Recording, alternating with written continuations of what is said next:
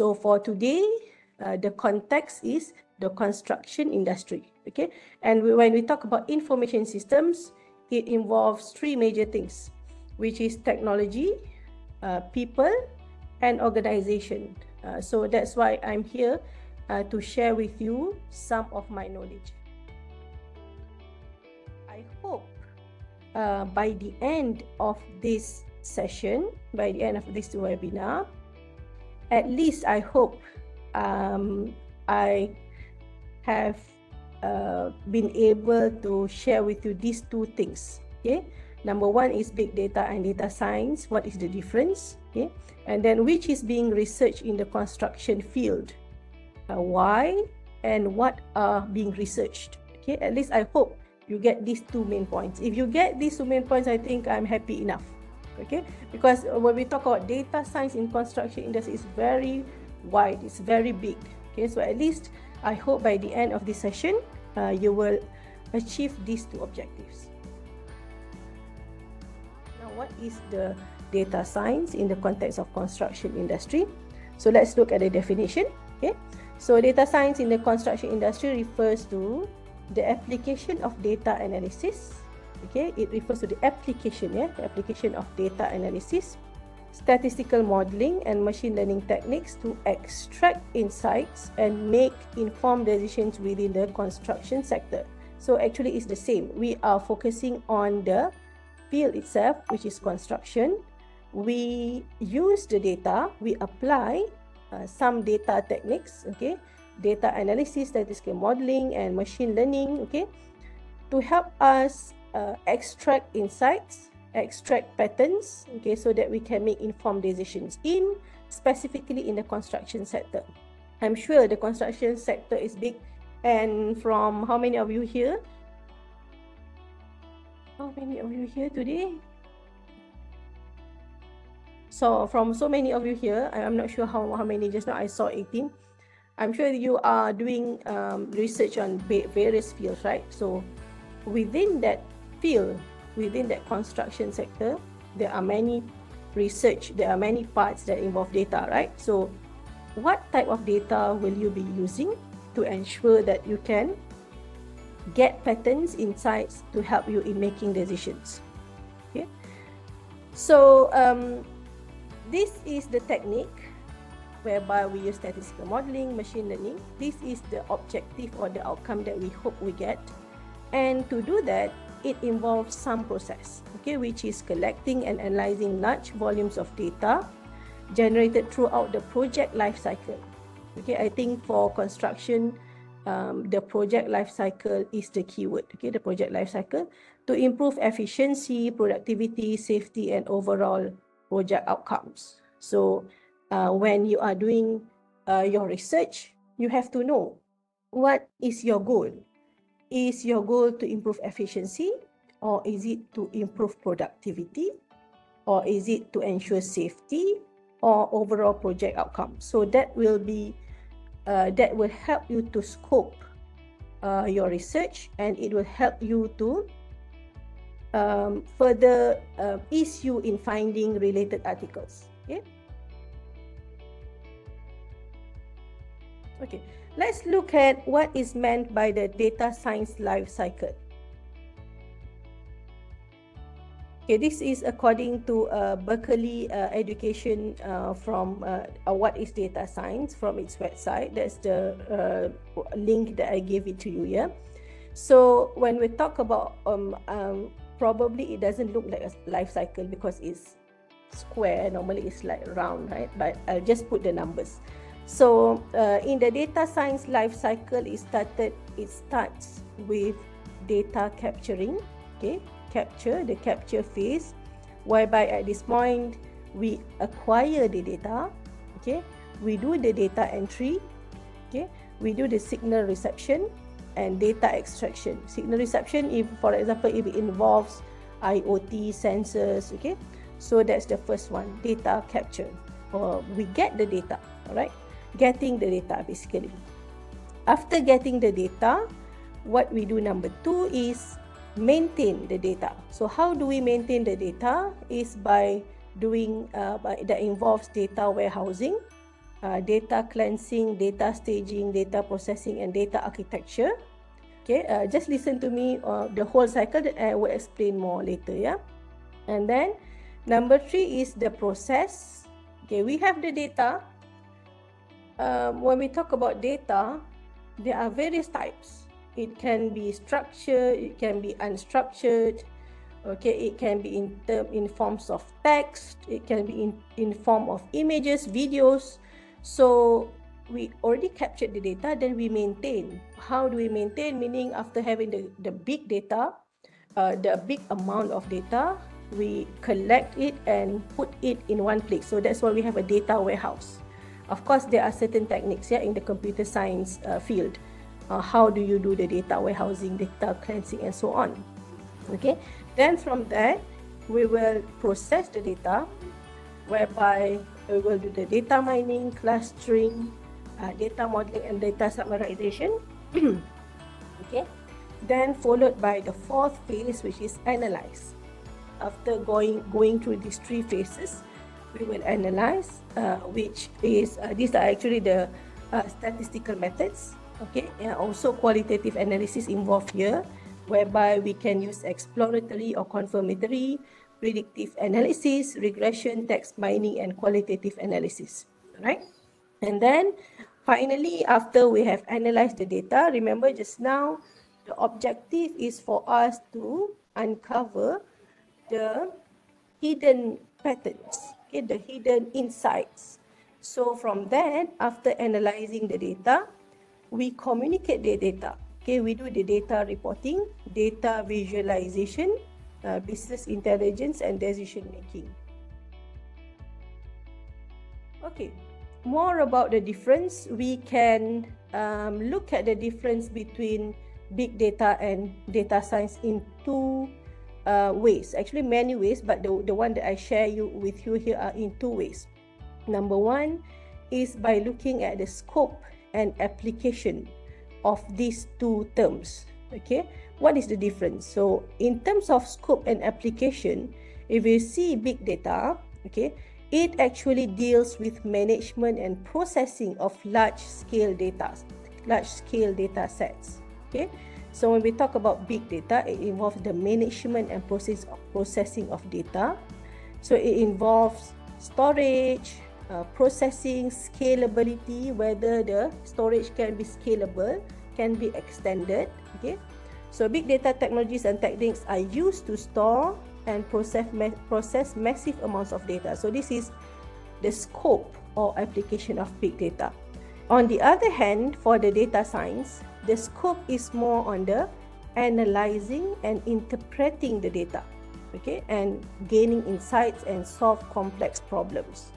So it involves various processes, which is, for example, here you look at data collection, data cleaning, exploratory data analysis, statistical modeling, machine learning, predictive analytics. Okay, so for them to do this, we need various tools and techniques. If you are interested in data science, I think if you have the experience in searching for data science, Google data science, you will see various tools that are used by data scientists. For example, R. Okay, R is a tool for data scientists to do the data analytics and various reasons, and also Python. Okay, although these, for example, these 2 tools are mainly used by the people in the computer science field, but if you are really keen, if you are really into the data, I would advise you to explore more, which is on the R tool, and also Python. That will be something beneficial for you. Okay. Okay, another way of looking at the difference between data science and big data is the objectives.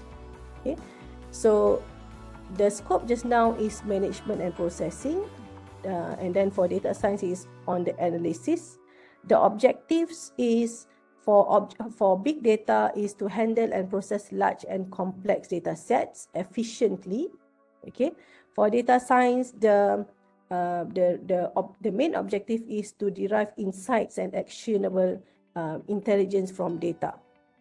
So there are actually 4 stages and 4 types of data analytics, starting with the descriptive analytics, the easiest one, to the very hardest one or complex one. Okay, so descriptive analytics, and then we have diagnostic analytics, predictive, and prescriptive. Okay, looking at the literature, most goes to here, predictive analytics.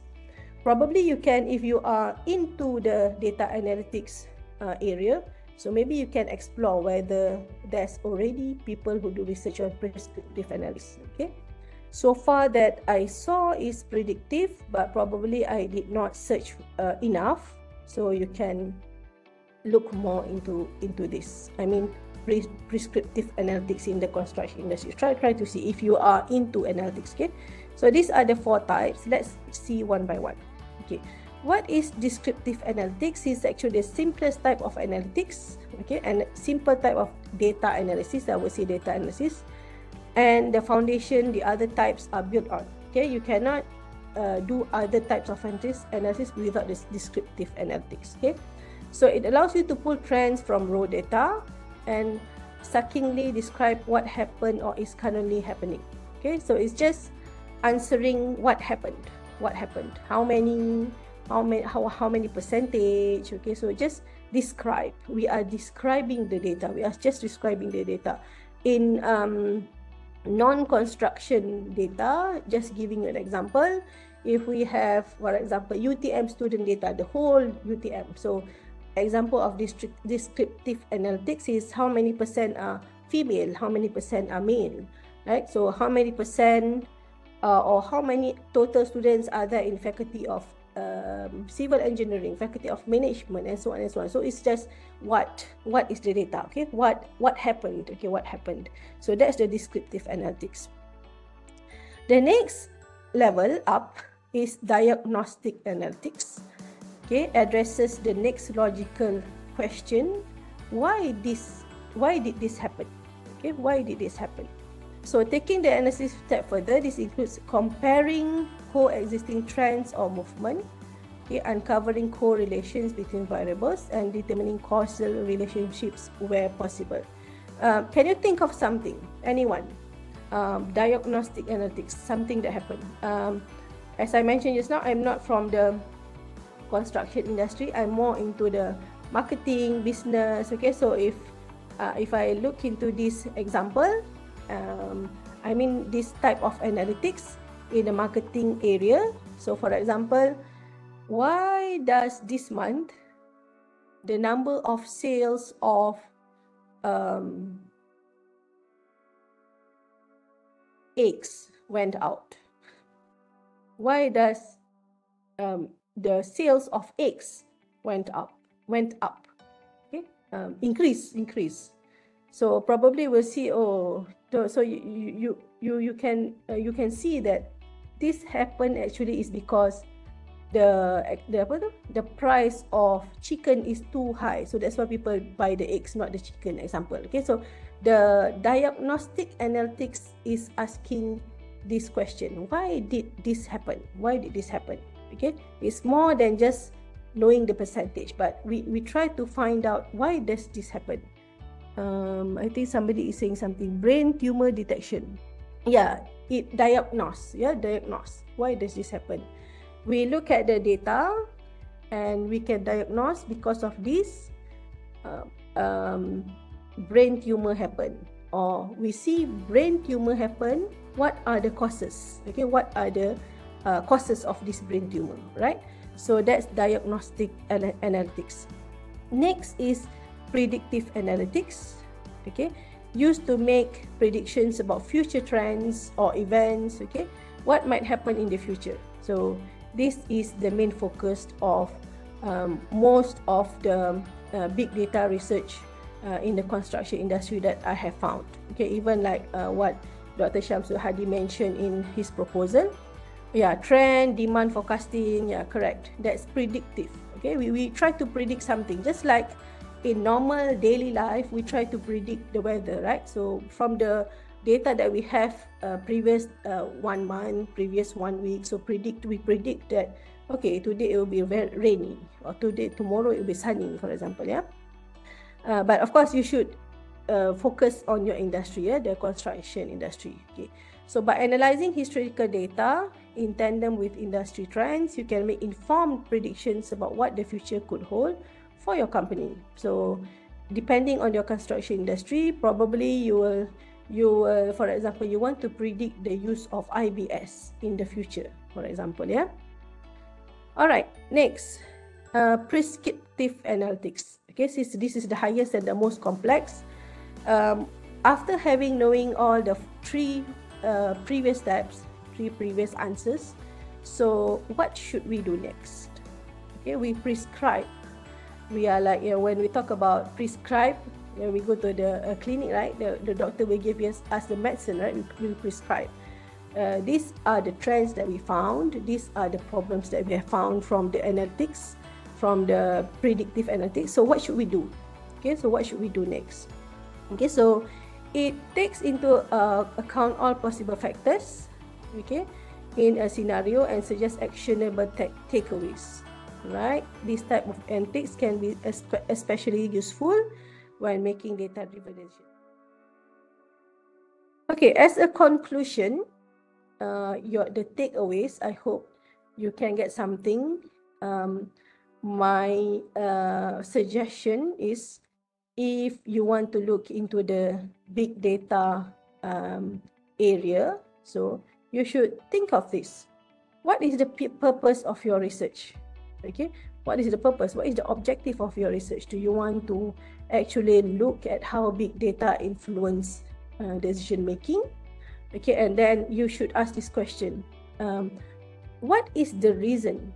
Okay, data will be used for what reason? Okay, for what reason? Is it for prediction? Is it for simulation? Or is it for decision support? Okay, and then the next one is know your boundary. You have to remember, okay, data science or big data and construction industry is a marriage of 2 areas. Okay, but you have to remember, when you are in the engineering faculty, your contribution to knowledge is the engineering field. Okay, your contribution of knowledge is the engineering field. So you must be very clear of what area of engineering that you will be contributing, because I want to ensure that you avoid going towards with the science and data too much until you lose track, not going to engineering but focusing more towards the data, right? Of course, that should be discussed with your supervisor. Okay, but again, if for example you think there is a need to look into machine learning techniques and so on to further enhance your research, I would suggest you to get one supervisor from the Faculty of Computing. Okay, and then know your context, which phase of life cycle. So I mentioned just now, the data science life cycle, there are 5 phases. So in the context of your study, is it on safety? Is it on risk management?